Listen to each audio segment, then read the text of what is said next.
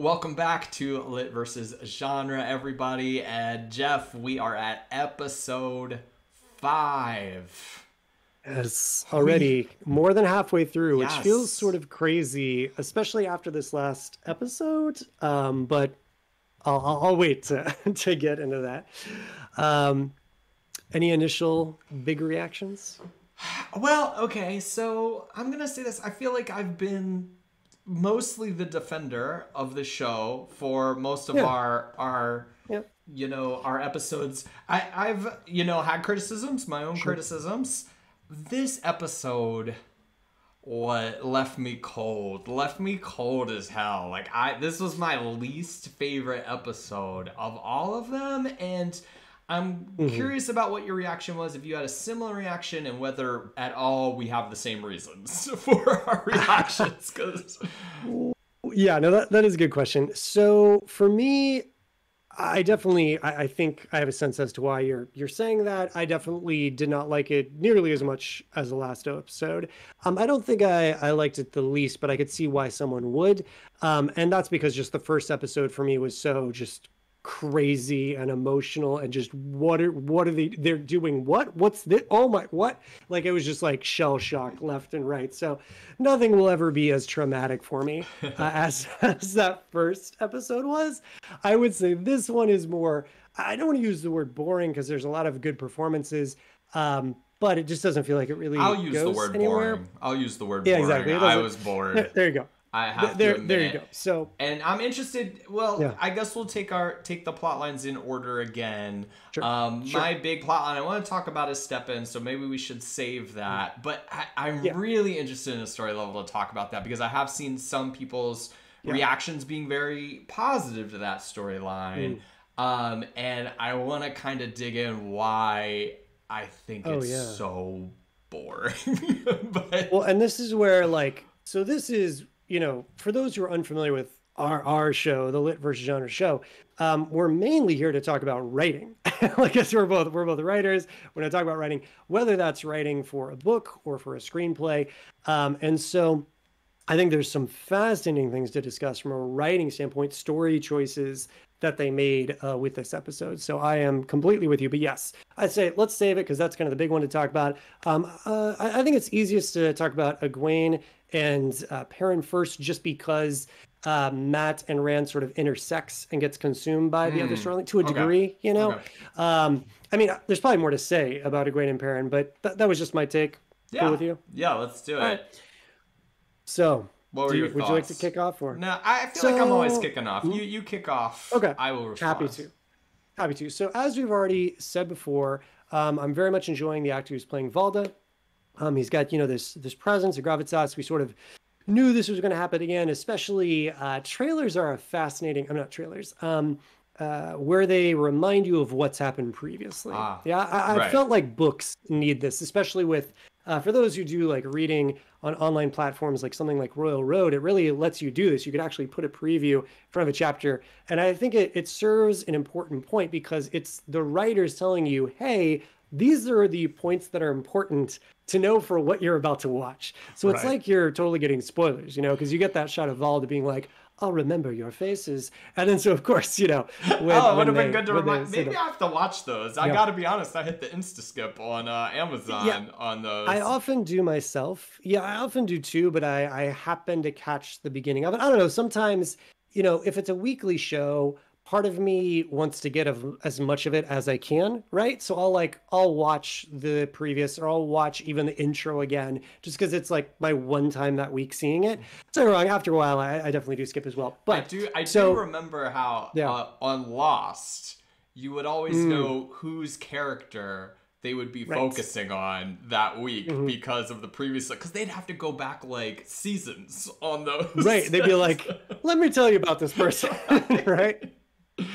But Uh, it's a good technique. It allows them to do things that books have trouble doing because in a book you could just get lost, right? mhm. Like in a book they have to do some other way of the previously on that maybe feels, I don't know, Oh not as Lord. streamlined, In It feels comics, like wait, for yeah. like a long Oh yeah, time how do in they do it? Marvel, like there was a Hmm rule that for any Marvel comic, the editor, I guess it was Jim Shooter, had this dictate that it's everybody's first comic. Every comic is somebody's first comic. So you need to let them know all of just the ridiculous core facts about the character. Like, you would have to mention that Peter Parker got bit by a radioactive spider every single issue. That's so annoying. And it's That's like so really annoying. infamous for like a whole era where like Chris Claremont has to tell you who Wolverine is every single episode or every single issue. I think you could call that an error. I think that's I mean, don't get me wrong. Like, I do understand the reasoning behind it. And this is actually another thing that's talked about with books. When you get these longer series, right? Like something like Wheel of Time, where you're looking, you know, like 13, 14, 15 books, you know, depending if you're including the prequel or not.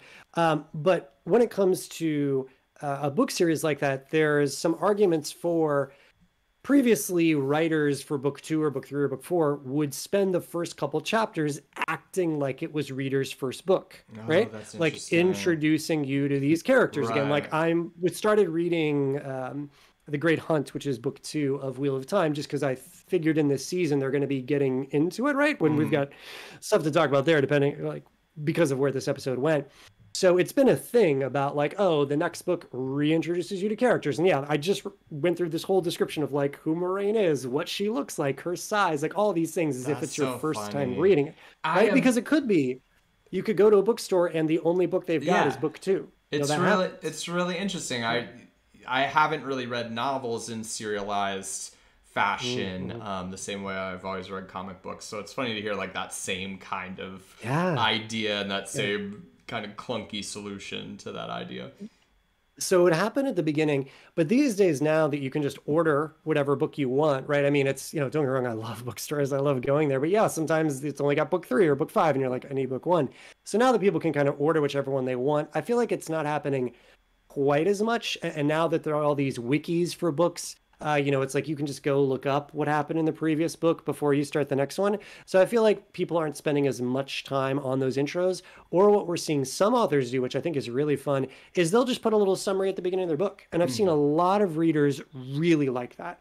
Because instead of needing to go and find wherever the wiki is, or instead of needing this sort of like awkward reintroduction to a character, you've basically got a previously on. You've got your, you know, here's what's happened, here are the characters, here's what's taken place, and like, you know, a page or two breakdown, maybe longer, depending on the size of the book, and then the book just starts like a regular book.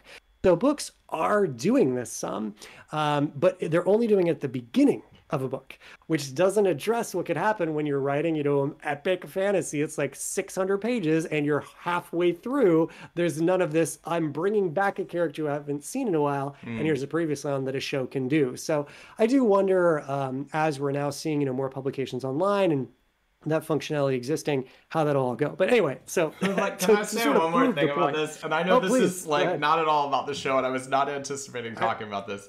I know, but right? always my favorite experiences reading a comic would be when I would open up somewhere halfway in a huge long run and have no idea what was happening. I mean, this is really kind of my initial as a kid experience reading comics, because I was just borrowing comics from these other guys in my Boy Scout troop that I was like, you know, getting the comics from, and reading Crisis starting at like issue 5 or something, and like that makes no sense. Like, no, if you try to pick up Crisis on Infinite Earths halfway through, you are gonna have no freaking clue what's happening. There's thousands of characters, there's like, it's crazy, and now I like crave that. I kind of miss that, going, I don't know what the heck is going on and I gotta figure it out.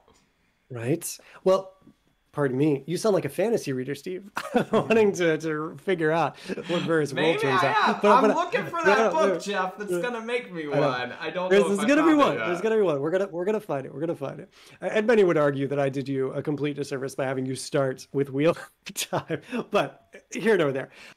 To quickly talk about that, I think this is why the advice of throw out your first chapter, first couple chapters, really works, because you think, oh, I've got to do this setup, and sure, for certain stories you do, and it can be done well, but also people kind of enjoy just being tossed into the mix, just being tossed into someone living their life, doing their thing, whatever that is, and having to figure out what the heck is going on. And I'm with you. I love that feeling of where am I? What's happening? It's why I love fantasy reading.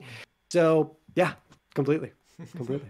All right. So you knew that we knew White Cloak guy was Valda, right? Is coming. Right. Exactly. We knew coming on, and people will correct me if I'm wrong, but I'm pretty sure this is right. I need to start like making even more like specific notes, but I do want to give shout outs to everyone that's been correcting me about things like the little thing about Nynaeve and it actually being a Netherin quote as opposed to a Malkyr quote. So awesome. Thank you. Everybody keep doing this. By the way, also, I'm trying to become a more professional YouTuber. Please, when you correct Jeff, also click on that subscribe button. Like every time you've already subscribed, every time you correct Jeff, click subscribe. Every time. Thanks. Should I be making more errors? No, but I'm sure I do plenty without meaning to. But I was going to say, so we know Valda's likely coming. For me, I enjoyed seeing the, I mean, I suppose it's something we've seen before, but to see it in a fantasy setting, I haven't seen this sort of pacifist in a fantasy setting on TV, linking arms to like stop the White Cloaks from getting to the kids, right? So I enjoyed that and seeing, them living what they, espouse. I thought that was cool. I also enjoyed, Valda's little speech about what he's there to do and kind of giving them the impossible choice, if you will. I thought that was all, fine. I will say, though, that in the books, there was a much more specific reason why those two were caught, as opposed to, I just saw you twice and I'm a super suspicious dude and I just kind of murder people. So, they're definitely going a little bit dark with that. Now, admittedly, that wasn't the person that they met initially in the books. So this person is a darker person, so that's okay. But it was kind of a little bit of an oddity to me. So that'll be the first one I'll kind of stop at. What was that like for you in terms of, the way he was treating them with little reason? I mean...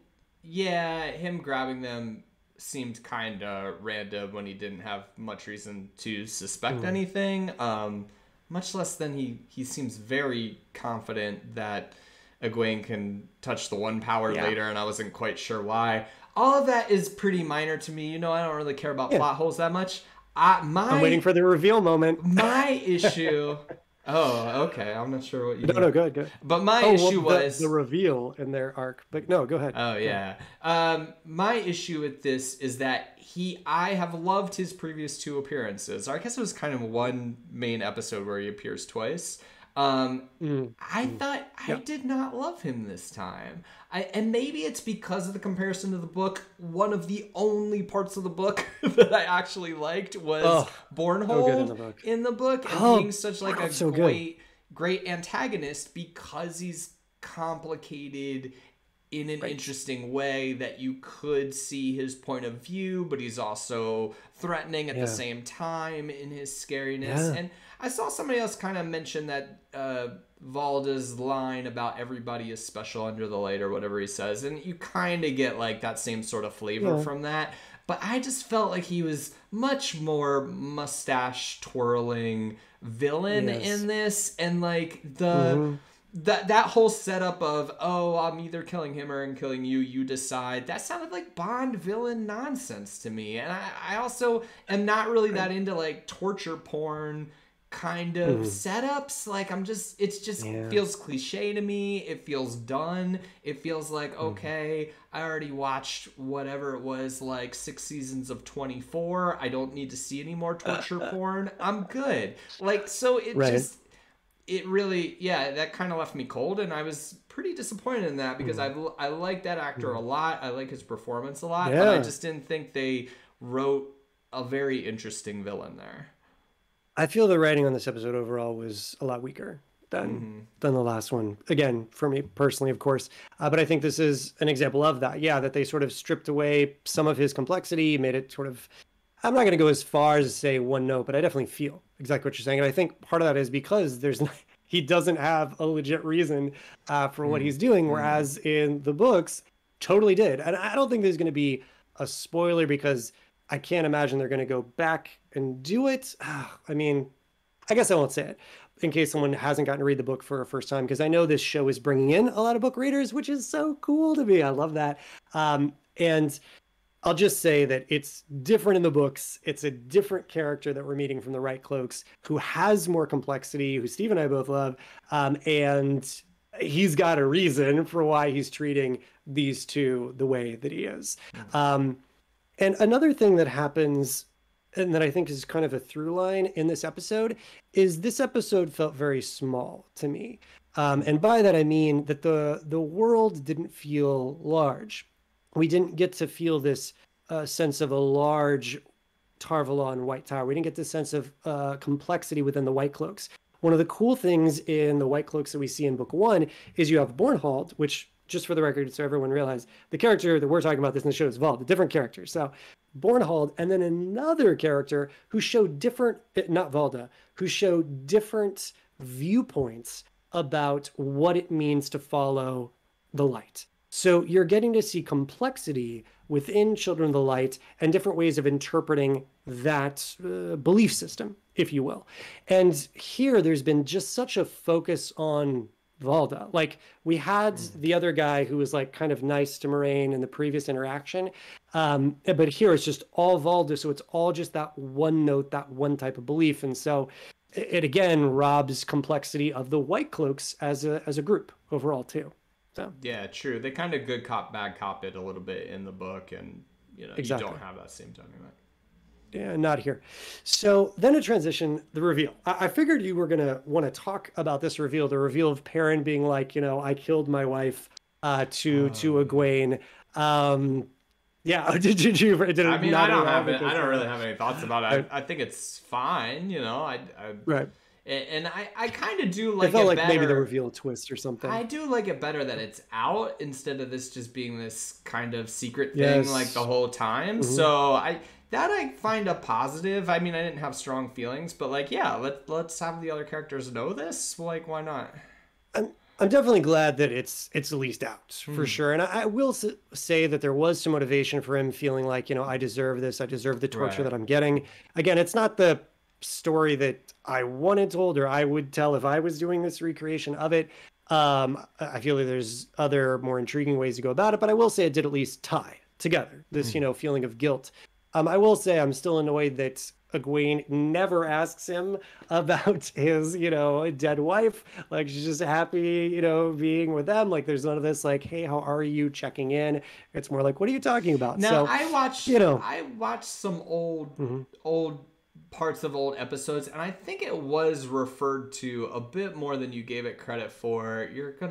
I'm not gonna pour back over all old episodes. I mean, I went back to episode 1 there for is sure, something, but no, please go ahead. There's something in 2 again because I went back to look at, and I think I put in a clip of like Moraine riding off on the horse because we were like talking about what she says there, and Egwene, I think specifically did refer to it, and they did like one of these like cuts to Perrin where he's looking awkward after Egwene talked about people who died, and she says her name, I think. So right. I think there was at least another reference to it. And then again, pacing wise, because you have so much to do, I think a lot of times in shows, and I know other people do this, and maybe it's justified, maybe it's not, but you read between the lines a little bit. Obviously, they're traveling for a long time. We're not seeing every minute of their travel along this time. And so I don't need tons of references to it to make me feel like, okay, they have,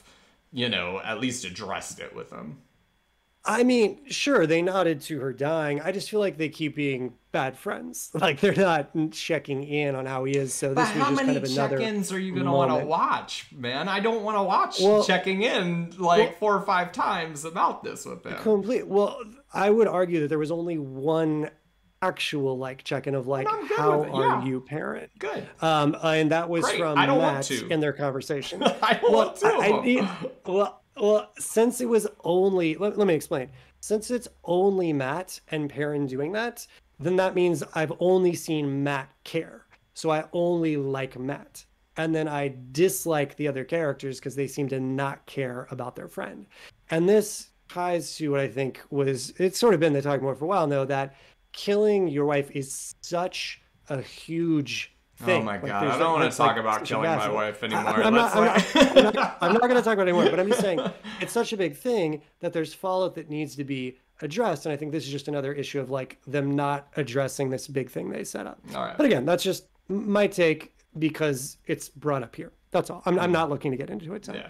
um, so, for me, I would say that the sort of closeout to the scene had two major weaknesses that were the parts that I personally liked the least. I very much enjoyed Gwen having like the small little Yeah. flame that just like That lit was fun. like poof on his chest, and he's like, "Oh, child, Mhm. you'll need more than that," or like he keeps saying to call him the child. But pointer is, I thought that was cool. But then seeing him completely freak out when Perrin like hulked out Mhm. or whatever, like, "Oh, light, protect me," I was like, that feels completely out of character Mhm. for him. That felt like, yes, they were going into the total norm mustache trolling trope that I'm only powerful when I have power, and as soon as anyone stands up to me, I crumple Mhm. like a Mhm. flower. And I was just like, what? Because again, Perrin just stands up, and yeah, he's got a little bit of yellow in his eyes, but considering someone just threw a magic fireball at you, I mean, granted, we could argue, yeah, he's seen them before. He maybe hasn't seen someone with yellow eyes, but I don't know. It was just like really weird, really out of character to me. And I was like, what? And so All of it that just very much took me sucked. out of the scene. He just sucked Yeah, this that episode. was, it was not enjoyable for me, that what happened with that part. And I would agree that part sucked to me. And then when they left the camp and with the wolves, in that moment, I was like, this should just be animated. What I mean by that is like, I would argue that in many cases, we still just don't have the money or tech to do live action fantasy and have all the fantastical elements that big fantasy has. The reason why something like Game of Thrones worked well was because it's low fantasy. Like there's not a lot of magic, and they pick their moments in terms of like when they showed the direwolves or when they showed a dragon, and it looked really good. But it's not like there was magic happening left and right. So for this, like it just looked cheesy to me. Like the wolves, the dogs that they had, the shots, like it didn't look compelling. It looked, I don't know. One of the guys like halfway in a tent and being dragged back into the tent, like the wolf ran into the tent and is pulling him back into it. What? It's just shot that way because that's how they can shoot a wolf attacking without actually using a wolf, right? So, uh, you know, I don't know what the answer is for something like this, other than let's not have a massive traumatic scene or whatever it is they spent money on. I know we're all here still trying to figure out where did the money for this show go so you could train like packs of dogs, like a whole like a dozen husky sled teams to then be attacking people, something like that. But I just found it didn't look very good. Um, I'll stop there. I have one last thought with wolves, but anything to add on that? No, I mean, I thought it looked fine. I think the thing that looked. There was like one takedown that looked janky. It was like a really like super close up, so you Yeah, didn't really see like a yeah, wolf like came out of nowhere, like out of screen left or right. something. Like took somebody out. But I was like, I don't know. It didn't super bother me. I think you were so disappointed with Vald already. That Yes. part of the story arc couldn't slip any further down. But yeah, I thought it was less than impressive. Um, Especially, and here's my final thing, beyond just the looks of it, the fact that we haven't really done anything with Perrin and the wolves. In the books, and I do have to just say this, I'm not going to say what all they say, but Perrin gets to speak with wolves in the book. And the way wolves talk is something I love. We talked about this when we were reading the book. Like they have their own society and structures and the way of viewing things. And I get that it's a different medium. Get that it's hard, but like there's ways around stuff. Like there's we could have done voices in his head. We could have done cut to imagery, like something to show that he has some sort of connection with these animals that are saving him. If I was a non-book reader, I would go, I guess the dude's got some wolf stuff going on? Like, because all they've And just shown I is think like, that's fine. I mean, I don't think you need to know more than he's got some wolf stuff going on. I mean, you know his ugh, eyes go yellow. You know they're wolves. I'm just trying to ugh. picture in my mind wolf voiceover right now, and it is not working for me. Like, I don't know. It could Like, totally be work. careful what you wish for. I Totally work. don't. It could totally work. I just Totally don't work. know about No, that, whether dude. it's wolf voiceover or like imagery and a sensation. I mean, this is again the problem with not having Elias there.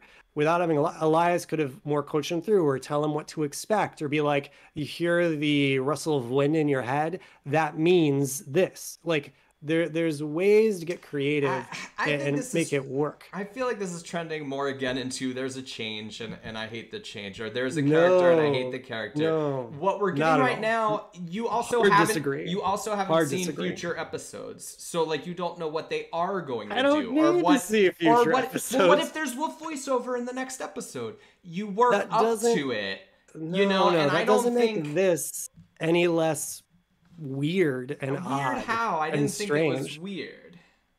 Well, Like, I mean, what's just weird that about it? You know wolves something's going on with wolves. save him. Yeah, you know I he's like mean, a wolf something, and you know he's. I don't know that this is any more odd than what happens in the book is odd. Like, you I run into mean, Wolfman, you also happen to be a Wolfman. Good coincidence that you ran into Wolfman on your way I in the middle I of agree. nowhere, and then you talk I'm to not wolves defending in your head. coincidences. All of that is very weird. Okay, Whereas this okay. is like, When I I know say there's some connection weird, between them, and I imagine I'm going to learn more about what that connection is or how it works. when I say weird, I mean like non-compelling from a viewing standpoint. I completely am not here to defend the absurd coincidence I completely agree with that happens in the book. But once that coincidence is out of the way, we at least begin to understand why there's a sense of camaraderie between them. And having that up front then could help us understand why wolves behave the way they do. And we've definitely had this conversation about the book before, about how when they explain something after the fact, then it's kind of like weird. Don't get me wrong, obviously that can work. That's happened in plenty of media and books where something strange happens and then we get the explanation. And I hope that they would do at least that. But I'm curious for anyone out there, maybe I'm off base as I've been before. I'm just saying I think as a non-book reader, and I can only, imagine it so much, I would think as a non-book reader, this would all just seem odd. Like, why are these wolves helping them? Why are they weirdly around him? Why has this never happened before? Just, it would be strange. So I'm just curious to hear if anyone knows any non-book readers or is a non-book reader yourself. What have you See, been thinking about the Perrin Wolf connection? I want to That's talk all. about it a little bit more because I feel like Yeah, this yeah. is like not a reveal issue to me. This feels Hmm. like Okay. there's no doubt in my mind. And again, I have read the first book, but I feel like if I was watching it, there's no Hmm. doubt in my mind that this is more of a promise. You're going to Sure. learn what Okay. the wolf Yep. connection is. And I'm fine waiting to find out what the wolf connection is. I don't need it given to me right away. Yeah, I mean, promises can certainly work. I mean, we're definitely going to learn. You wouldn't put it into the show if I you were just hope. going to be, that's the last time we ever see wolves. I would be Wouldn't shocked that be beyond crazy? shocked.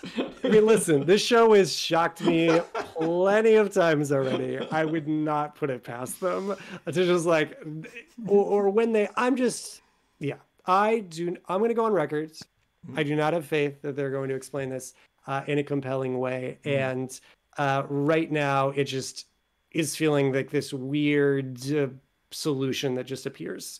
But hey, All right. I would love a moment with him actually connecting with one, just him looking at one who's growling at him, who's like, ah, and he's like, yeah, that one that looks like crazy, like it's about to rip my face off, it's not going to hurt us.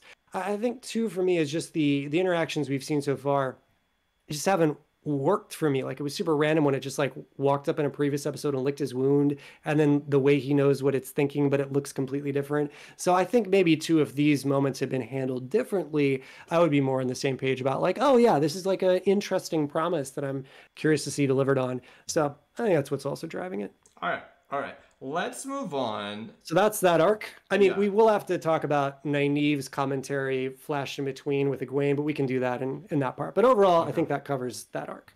So Yeah, so let's move on to mhm. Matt and Rand. I don't really have much to say about this, but Yeah, my main curiosity is how you feel about Loial. Loyal. Yeah, he went You all Loyal. know. Loyal. Yeah, I go Loyal, I think. So, well, before we get to that, because I feel there's more to talk about there. I agree. I don't think there's a lot to talk about with the two boys. I do just want to continue to give Matt props. I'm just loving the way he's. I just really enjoy this actor, and I don't know. I don't know if I'm just continuing to go down this path because I know we're losing him or something, but I don't, because I think Stepin, the actor for him, is great as well, and we'll talk all about that. But I thought there was a lot of nuance, continued nuance in the performance, and Rand is growing on me.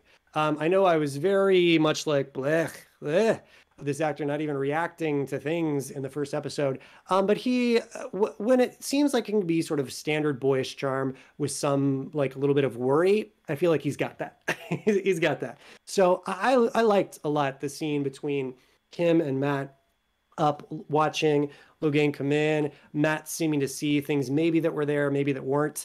And this very sort of one-sided conversation where Matt demands this promise, Rand agrees, and Rand's like, and you'll do that for me, right? And Matt's like, yeah, whatever. and we had to see sort of that disappointment of Rand. So I just want to give, Rand props where it's due. I feel like he, communicated those parts perfectly fine in the scene. I've been liking him more ever since he had that interaction with the Dark Friend. I feel like that's played more to that actor's strength. So let me say anyway, this. but yeah. Let me say this. Yeah. I know I've heard a lot of Mhm. people say online that they love Matt, and I like the Mhm. actor as well. But it's been Yeah. interesting to me. I think all the actors are good, and I haven't really Mm. been like, oh, he's head Yeah, and disagree. shoulders above the rest. Well, like who do you feel like is doing a bad job acting wise? Everyone I haven't mentioned. So no, Oh, like the so from the first episode, the compelling actors to me were mainly Matt. Like I said in that last episode, I feel like we got to see Nynaeve shine with some better writing. The writing for her in that well scene was just like so bad to me. So Nynaeve, I've been enjoying more. Um, Rosamund Pike has moments where I feel like she's doing a great job, and then other moments where she's not. Stepin, I really think Stepin's doing a great job. And then the actor for Valda, was as we doing a said, great job. and then Padden Fane. As I said, he only had a moment, but I feel like that actor just stole it. Where he came in with that big, grin and everything. And obviously there's a little bit of him in this episode. And Logan, I liked as well. I Who's thought the bad? King did an okay job. Who's Like I said, bad? and Egwene Everybody was else is better for me on bad. the half. I think Everyone else has been middling, has been like okay, like not really memorable to me, not really like making me go, oh wow, like you're selling me on this moment. But how much is that is the writing? How much of that is the acting? That's hard to say, I right? think it's Because easy to I mean, say. a It's the great writing. I don't think any of the actors well, are bad. I think the actors are all no, no, good. You can only do so no, much with the no, material that you're given. You can't no, elevate because it it's that much. you can as an actor. All I completely right. disagree. You can absolutely elevate bad dialogue. I have not seen, I don't think, a bad scene with Matt, and that's because even if he's given lines that aren't great, he's got nuance to his performance. There's things that's going on. For me, Egwene's been the better half. Egwene has some interesting stuff in this scene, which I'm waiting to talk about until we talk about the Nynaeve Unbreakable thing. But Egwene I thought was stronger, but Rand to me was super weak. Uh, Lan, it's so hard for me to say for Lan just because they're doing such a weird thing with his character. So that one I'll agree I can't say whether he's good or bad.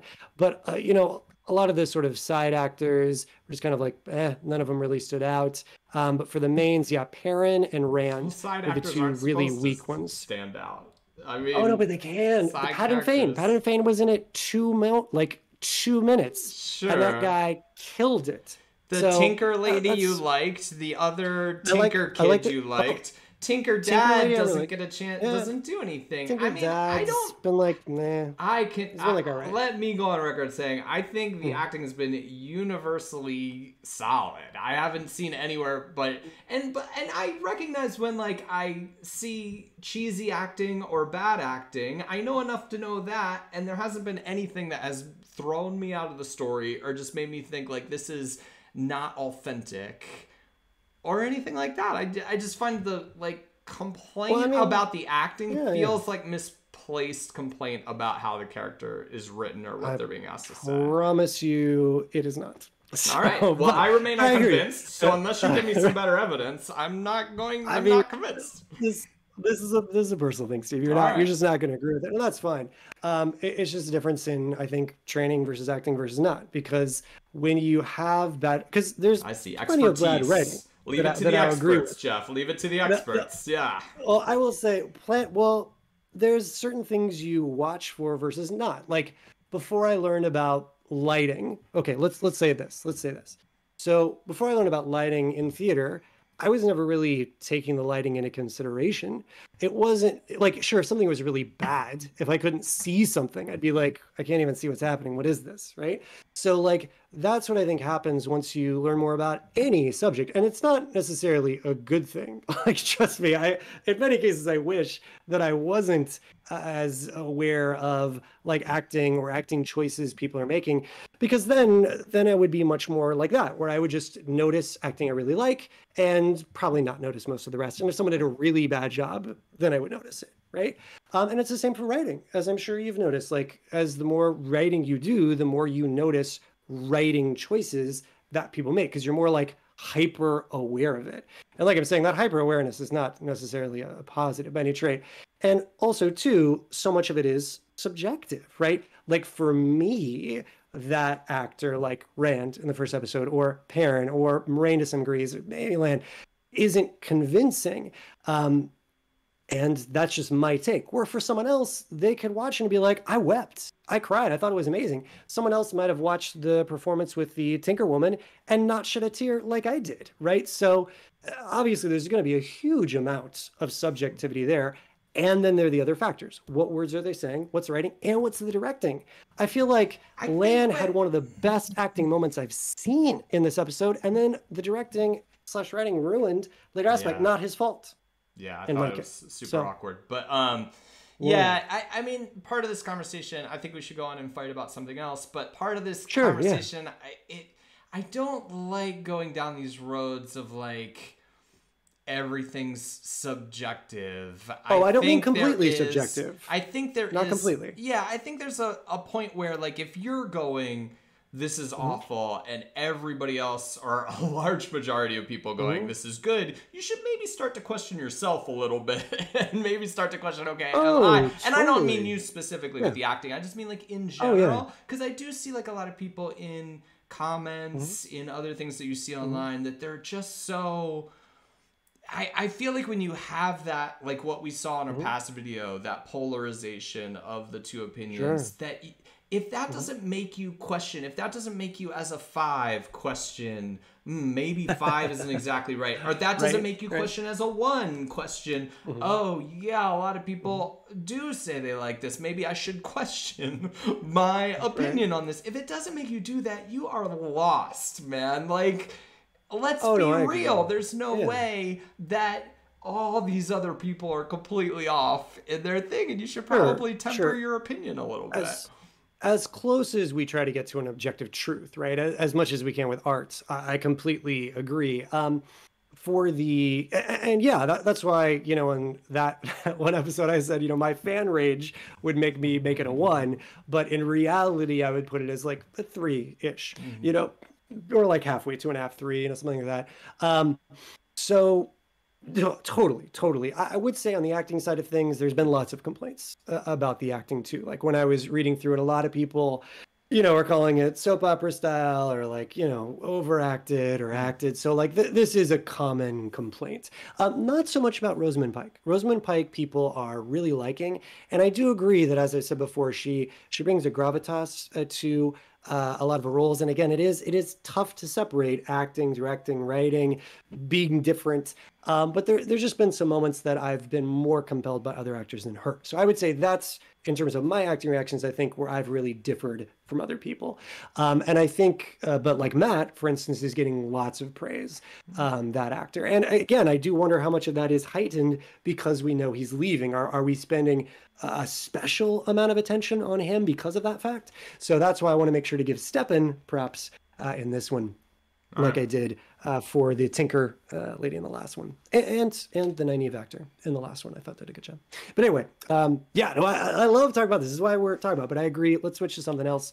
So we were talking about how we didn't really have much to say about Matt and Rand, and then we were transitioning to Lowell. So with Lowell, I get what they did here, which is, and I read somewhere that they realized, they didn't have the budget to do like full crazy CGI or whatever effects for him, and so they wanted to have him in it more, and so they did something more practical, right? And I get that. And again, this to me is why I really think until technology gets to a better place, we should just be animating these things. But with that said, with their choice, I like their choice, honestly, to Yeah. I mean, A, do him thank that way. God. Thank God he's Yeah, practical, in my opinion. right. And Yeah. two, like I liked him. I liked the actor. I felt like this was like pretty true. I like that they went all in on the personality of that like kind of Yes. slow, kind of like very, Mhm. very deliberate in the Mhm. elocution and in the things he says and all that. And I was like, oh, I felt like they really kind of Mhm. went for it there, even though that could be considered like a little cartoonish. Mhm. But he really Mhm. went for it, and I kind of enjoyed every time he was on screen. Yeah, I didn't, but I hear you. Mm-hmm. So for me, I like their choice, the rationale. Um, I think part of it is again because of the story and things that they did. So like they wanted to include him saying, "Well, I'm gonna. Oh, wait." Just in terms of the acting and the way it was done, I loved his voice. I thought his Mm-hmm. voice was great. I love that they went to me at sort of a different tack actually than the book, where he kind of ignores what Rand says and is like, "Oh, an Aiel that refuses to believe he's an Aiel. That is curious." So that I enjoyed as like its own thing, but that didn't feel like Ogier to me so much. I really was hoping for a much slower speaking for him, for it to be drawn out, for him to be interested in the histories of the That would have world and been be going off on other subjects. that would have been so slow. He talks Yeah, it's slow, perfect. dude. You wanted him to No, talk he slower? felt like he was light speed for me in I would comparison to my just I would be expectation. like this. Like So, You humans are very excitable. you can't. no, but I know that's that's the wild. but that's the feel you want to create. You want to get that No, no, no, feel no. of That's imitative so fallacy, I think. Like, if he no. was actually annoying, I would not be Well, that's why you happy. have Rand cut him. That's why you have Rand cut him off, right? Because Rand feels the same thing you are, and then you cut him off. But that's the idea. Because he's so long lived, he can take his time as he's going through and slowly talking and Okay, explaining things, even slower than that, probably. I want to And hear down so, below in the comments. Do y'all yeah, think he needed to I talk don't slower? We need to learn how to do know. polls or something because yeah, dude talks Seriously, slow to me. I was like, okay, any slower yep. than this, and I don't think Oh, I would they have been able to stand it. They felt like to me like they were pacing that scene really fast. Again, I do want to say, and this is what I was starting to get to, my thoughts on it were tinged with frustration of the way they're continuing to try to do like a mishmash of book in this without sort of respect to the actual history of the world. They really wanted him to talk about how he had been chased through Tar Valon because in the town that they actually meet him, he is chased, but that would never happen in Tar Valon Mm, because Tar Valon is a place that was built like completely by Ogier. They're like known. Sure, they haven't been there in a while, but no one would be chasing him in Tar Valon. mm, So like that was really annoying to me. So I was like coming off that annoyance. So I'm sure that had an impact mm. on mine, but I'll still definitely stick to my guns. That to me, just the way they did him didn't feel right. I enjoy his voice. I'm eager to see what the actor continues to do with it for sure. I think they chose well. I do think that was more a writing or directing thing than the actor thing, and his voice is perfection. I loved Mm. it. I loved it. Yeah, Um, I would say he's like maybe the only thing I enjoyed in this episode was him. I thought he was good. Yeah, I liked him. But yeah, I wasn't thinking about. I'm eager to see more of him. I will usually, Jeff. I'm kind of down on you nitpicking, but actually that nitpick about Tar Valon, I'm on board with this nitpick. Like, I'm like, yeah. Well, because they kind of make a big deal also in the opening. I think one of the other parts of the show that has actually looked really good, and I know there have been complaints about parts that look good, parts that look bad, but when they first walk through Tar Valon on that ground level, Matt and Rand, like the city looked good and the things all going on around them all looked really great. And you get this idea of very cosmopolitan place with lots of different clashing cultures and looks and stuff. So that does kind of hit me that like they'd be chasing him through. I missed that he said that line the same way as in the original when they were in wherever they were. Yeah.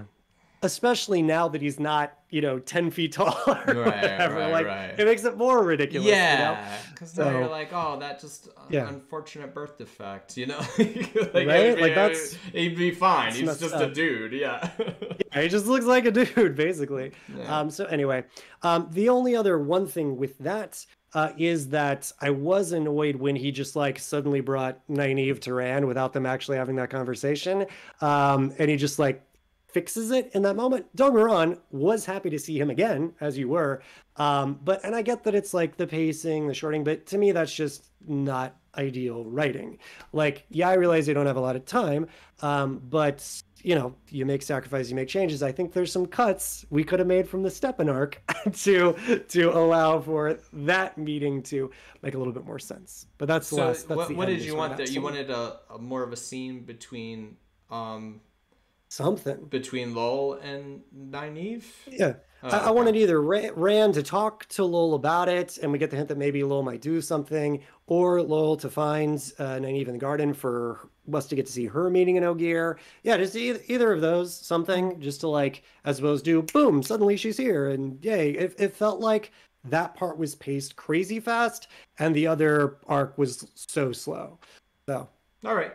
So what's this? You wanted to bring up Egg again in this. Oh, yeah, I did just real quick. This to me, again, is why I say that the writing in this episode overall felt weaker to me and bordered on cheesy when they were getting into like, they were bringing back the story of Nynaeve and like the breakback fever and all that, which is cool and I like, but just this whole like, Egwene is unbreakable as they're like cutting back and forth between her.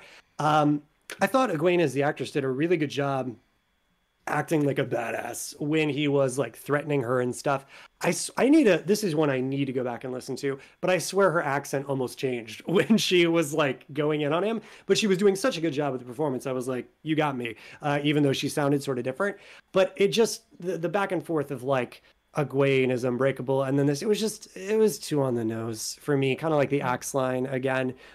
Probably to many people just a nitpick thing, but I'd be curious. Did it seem like too much to some people, like they were hyping Egwene up before that moment? That's all. All right. So are we on to Stepin? Yeah, let's hit the meat. Dude, I want to know. Here's what I want to know from y'all in the comments. Do you care about Stepin? And I realized that they think so. The writers do. The writers definitely thought so. But where is this? Where is the support for that? I know, like it's a sad story. Well, let me kind of put it this way. I don't think just trauma or tragedy on its own is story, and I think there's a lot of books, movies, other things. People disagree with me about this, and please calm down and disagree with me. But like, just witnessing, moment. It's a story moment. Yeah, and maybe, but like there's not really drama to it. It's like you just witness trauma, or you just witness a depression, and it's not between characters. It's not conflict. It's not something happening between two characters. It can be, you can use it to inform drama that's happening between characters, but just it alone, I don't find super compelling, right? And I know like people are like, we're really sad about this. I've seen reactions of people kind of talking about how this was like so sad, And maybe I'm just a sociopath because I felt nothing during this part. I'm thinking, why am I spending so much time with this dude who, like, is not important to the story? I'm sorry. He's not at all important to the story. He doesn't have anything to do with the main characters, anything to do with the plot that's supposed to be happening. It's like literally you're going, we're going to take a time out. We've only got 8 episodes of this. We're going to take a time out of like 3/4 of this episode to hang out. Most of the episode. To hang out with this dude who is, until an episode ago, was completely peripheral. Wasn't even really maybe in it at all before the episode before. And it's like this bottle plot, this like bottle story that we're going to like, okay, do 2 and done. For what? I feel like I need to be given a reason to care about him. Yeah. And maybe that's demanding too much. Maybe just my inner humanity should be like, oh, I care. This guy's going through it. I should care. But I don't think that's how stories work. I think that's how the real world works. Sure. And if I had heard about this or I knew this guy, I would be very emotionally affected by it. But I don't think story works that way. I think you got to work a little bit harder to get people invested in the character. And then when something like this happens to the character, you're going to be very invested. And there's just no way for something to really have happened because he's not integral. And I just didn't know why I was watching all this about him. And I was just so bored. So bored. Yeah, this episode was shocking to me, honestly, in the complete opposite way of the last episode. It felt to me like they kind of blew their climax in the last episode. And then we're just sort of spinning our wheels in this one. It was shocking to me that they would spend so long on this particular thing. I feel like maybe the writers who came in for this part were maybe people who've written episodic things before. Like I was just watching some like Castle with my wife last night. We were like going back and rewatching some. It's just a fun, relaxing show. Well, I say fun, relaxing about murders, but the point is, it's a very episodic show where each show you learn about here's some new death and here's the new killer, and you learn about someone and you feel for them in that episode, and then they're here and gone, right? And okay, yeah, episodic can work if we know that that's a sort of narrative journey that we're on. Like we're going to meet someone, care about them within, as you say, a bottle episode, like bottled within these 2, as you brought up. But that's not what this is. This is an epic, huge story. We got a lot of ground to cover. As you said, there's only 8 episodes, and you just spent most of one of them on a side thing. Like, if there are, the 1-star people out there, right? If there are the people, or even anybody that's had trouble with this show, I feel like this is where they're gonna lose it. I mean, don't get me wrong. Like, there's definitely been plenty of other reasons to complain about changes and stuff like that. But this to me is the epitome of doing something different as opposed to doing what the book is doing for no apparent reason. Like, like this, it's not like you're replacing Perrin's trauma or Perrin's beginning to give him greater trauma. Like, what does this serve?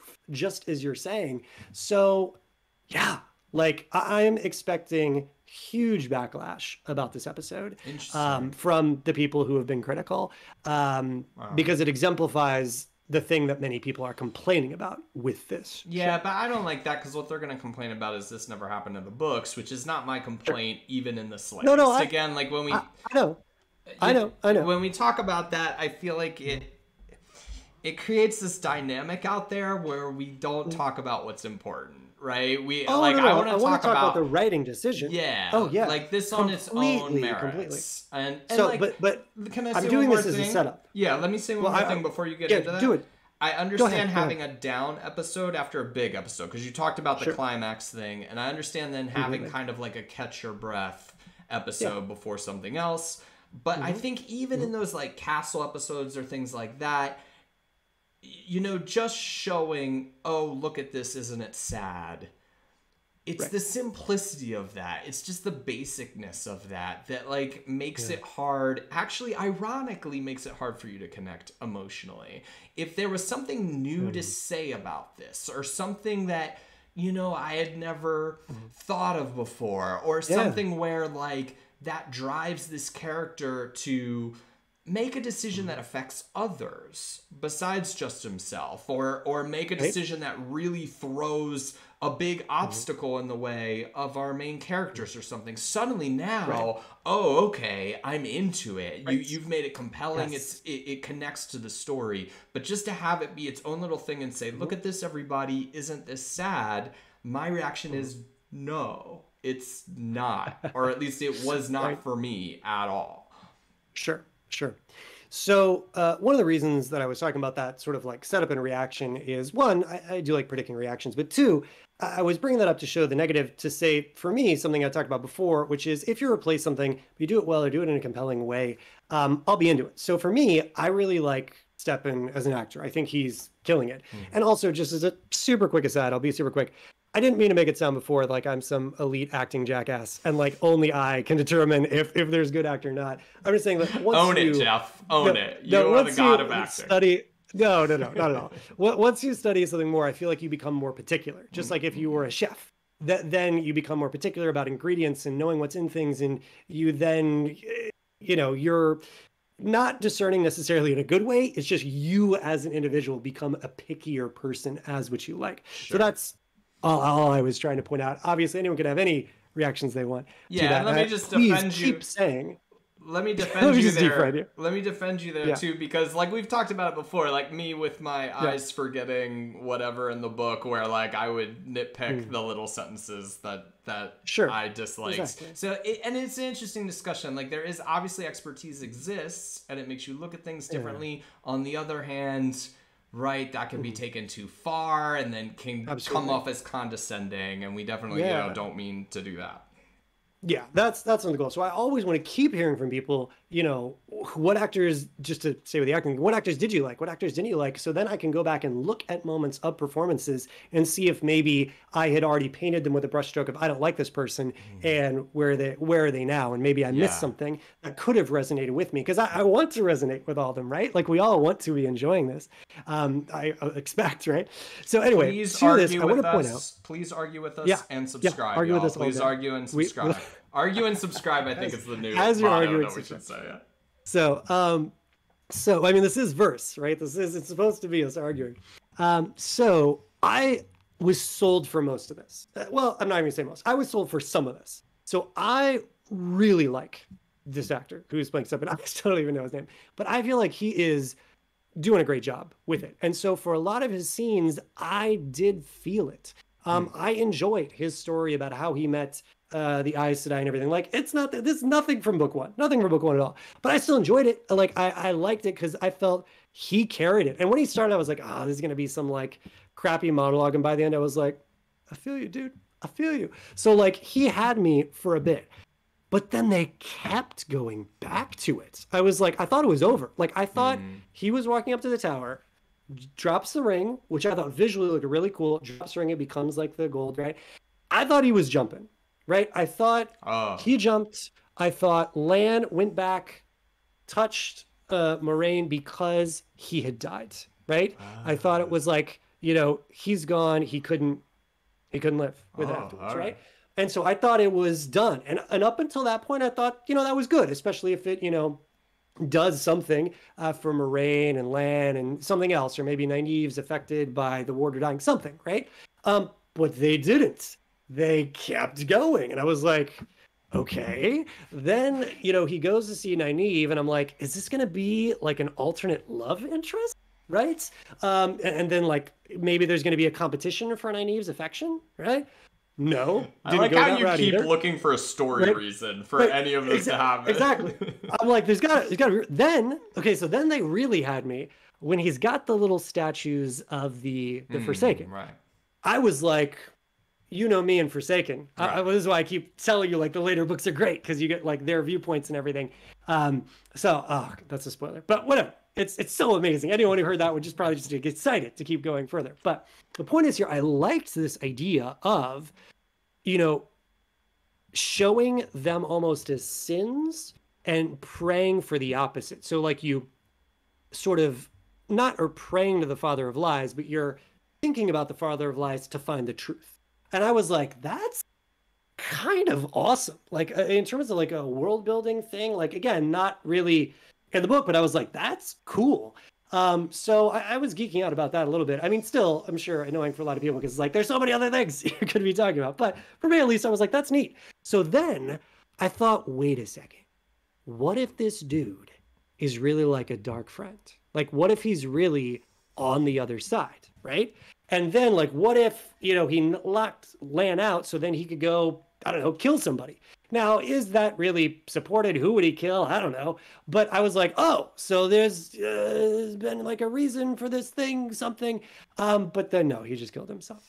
So I'm like, you just took the thing that he could have done on the top of the tower top and just did another like half of the, well, not another like 20 minutes or whatever of the episode for the same end result that doesn't do anything except, again, be sad, as you're saying. And then we see Lan sad, which, oh my goodness, like I'm saying, it is so hard for me to judge that actor because they have just taken him so far away from like the Lan character to me. I will say, I thought his performance was exceptional during a part of that grieving scene. And I like the idea of the beating fist and everything to sort of pound the grief out of you. But then, as I feel like I've seen them do in the show a couple times now, they took it too far. Like they took it to that last one. It was too much. Like, why did Moraine wait to start beating her? Why were some people waiting to beat their heart? And again, what did it all serve? Like it served to show us that Lan is emotional, which is the exact opposite of the book, and then done. Like it just is bizarre to me. So there's my play-by-play rundown. Right on, man. Yeah, I mean, I don't have much more to say about it. I mean, like, I don't... So weird. I feel like this is so weird. But but not weird in that I feel like this is a pattern in a lot of things. And it's actually something, again, going back to expertise, I don't want to, like... bring up, a grad school. But I remember one thing that they were talking about was like, drama is between characters. So a problem with having this trauma backstory, and pretty much like in grad school, if you're in like a writing program in grad school, everybody's going to bring their trauma backstory short story. Like it's just like endemic. Right. It's everywhere. That's what everybody's writing. And two problems with it. It ends up being like you spend a lot of time on backstory because the trauma always happened like, I don't know, when you were a kid or something like that. And then it's just all about the person sitting there thinking about their trauma. Yeah. And it's not interesting. It doesn't and you feel bad saying it because like especially if somebody's writing in some way about their own trauma, they're gonna take it really badly when you go, oh, your trauma is not interesting. It doesn't mean it's not valuable or it doesn't mean that it's not significant to you. Right. But when you're doing this medium of communication, it's just simply not a story. And so it's not a story. Yeah, you shouldn't be mad like when somebody is not as compelled by it, because what's compelling is characters interacting. What our like kind of brains are really, our social brains are interested in is people interacting with each other and like the sort of foibles, betrayals, I mean, all the other things that can happen in these inner human interactions. So a very solipsistic, like it's just about me and my trauma sort of thing, it doesn't really always come across, and it doesn't really compel people. Now, if somebody had that same experience, I found they will be super compelled by it, right? A lot of times. And I don't want to minimize that for those people, like, and I've already seen videos where people said like, oh, I had a similar experience with a suicide. And so I was really touched and that's, I'm not minimizing that, but I don't think for just audience as a whole or or posterity, you've created something really interesting there. Right. I think it's because, we hear with writing or storytelling, man versus nature, man versus man versus self, right? Mm. And there can also be like man versus society. And when I say man, ubiquitous, obviously, the idea is like person versus these various things. And the fascinating thing is if you do person versus nature, in a lot of cases, nature is going to be humanized to some degree. It'll be like versus like King Kong or Godzilla, but then Mm. we get, things that where they seem like that they're a person in their own right to a degree. Or if it is just a force of nature, like if it's chasing tornadoes, right, like Twister, it's still about the people and their interactions as they chase, not a solitary individual. The one movie that came to mind that's just like a person versus nature would be Tom Hanks, right? But even then, he makes Wilson, you know what I mean? So we're Yeah. getting some interaction with something, right? To have a story that's just person versus themselves, and I don't want to say lose, because I don't want to equate here like suicide with losing or something like Mm. that. But the idea is that the struggle that he was facing internally, maybe if he had been a character from the start, right? Like if this was Matt's inner turmoil about maybe killing some of the family, which we saw, sure, because that's then going to drive later things that happen with Matt, or if Mm. he died, his friends, right? But we are the only person that seems to really be having an impact on is Lan.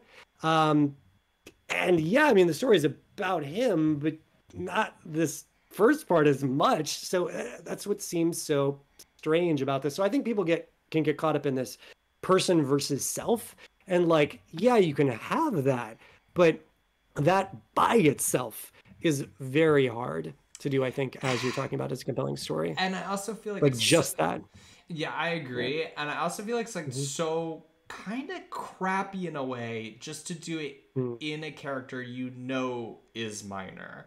That the writers are Right. like, okay, we can Yeah. do this suicide story on this character. It feels like a cop out Right. even of the suicide story because Because it's not a we name. know this Yeah. guy's what were they on Star Mhm. Trek, the red shirts or whatever, like Oh, this the red guy is like shirts. a Yeah. guy who Yeah. We ultimately can lose doesn't this guy. matter. He's a one and done. Yeah. And it actually Mm. then minimizes It that does. trauma or It that does. issue. So Yeah. I this is the episode where the first episode where I felt like really down on the show. Like other episodes I've been like, Yeah. okay, I understand criticisms. I see where, Right. some of the critics are coming from, but this one, and this might be where I'm different from than most Mm. other people. Like I just really dislike this, but maybe a lot of people, and please disagree and subscribe. Yeah, Tell us maybe. down below how you felt about that plot line. Right.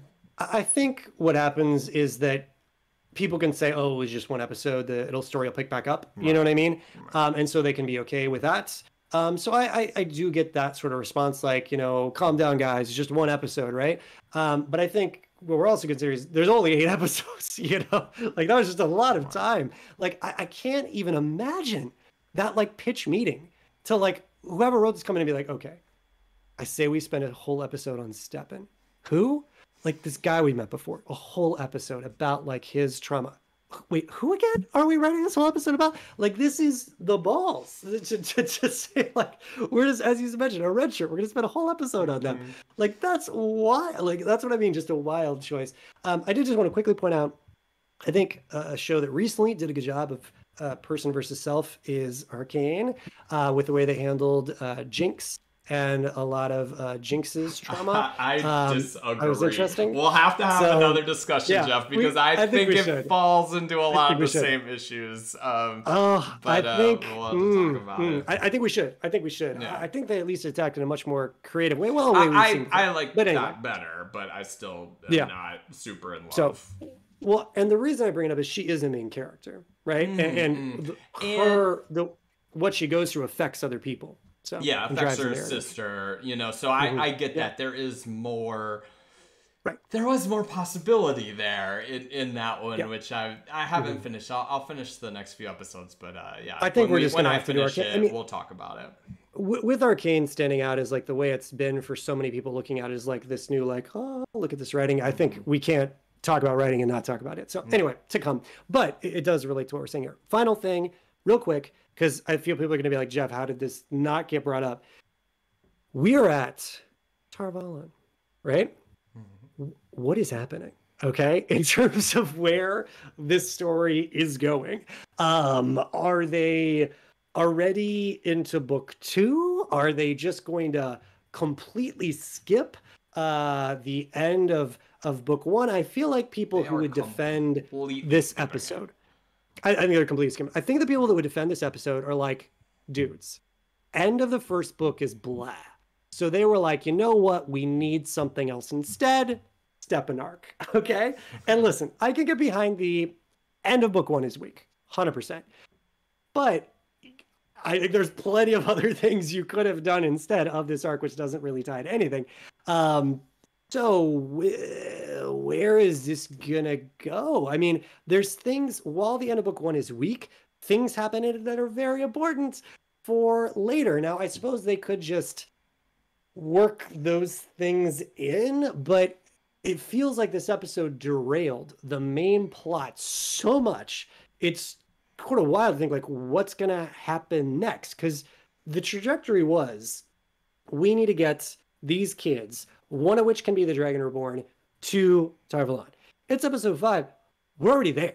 We're already at Tar Valon. Now, sure, we've got the kids in like an inn, which, by the way, I have not met a single innkeeper since I left the Two Rivers.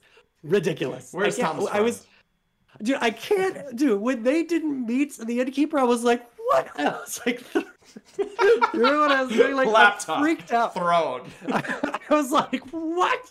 Like, I freaked out that we didn't see an innkeeper. Not one of them. So, yeah, just Tom's friend, you know? So, anyway, the point is, like, they're already there.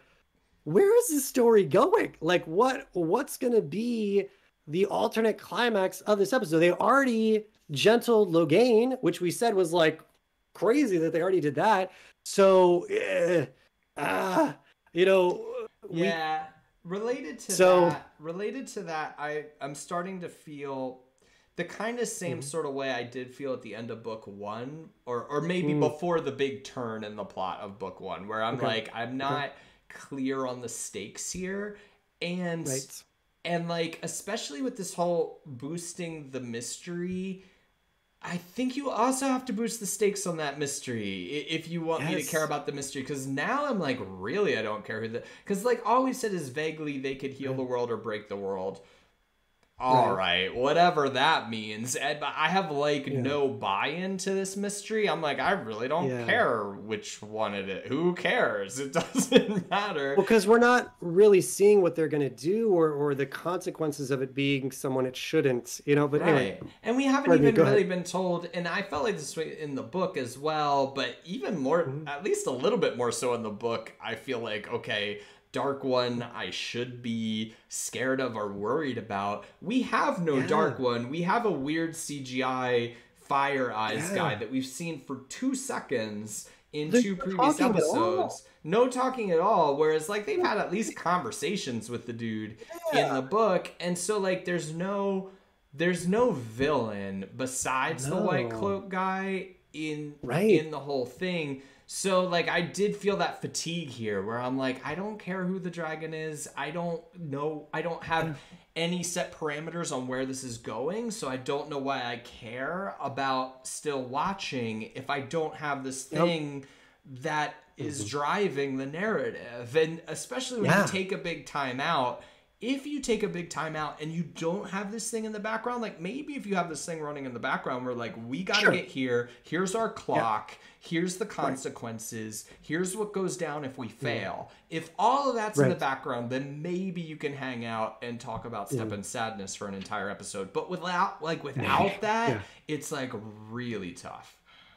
So this is where, and it feels so crazy to say because I would happily argue, well, not happily, but I would argue, despite my great love of the Wheel of Time, the plotting in book one is weak, right? Like it's just this journey to a location. But at least we know where we're going, right? Like I felt so disassociated. Like, sure, it takes so long to get there in the book, but here I'm like, where are we even going? Like we're already there. So yeah, I feel like we've completely lost the momentum. There is no villain that's getting referenced more. Like that's again why I thought having maybe Stepin be a dark friend would like bring the sort of, you know, bad elements back, because we Right.